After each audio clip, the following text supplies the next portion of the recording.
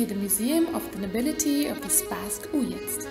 It is a brick-stone building of the late 19th century.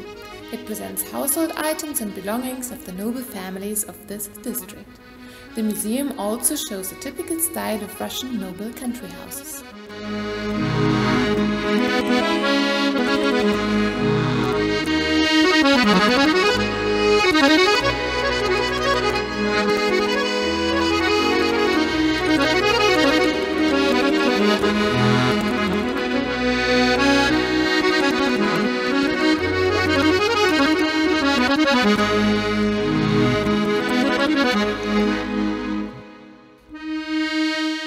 Standing on the road, you can turn right, walking to the Western Gate and the Visit Center.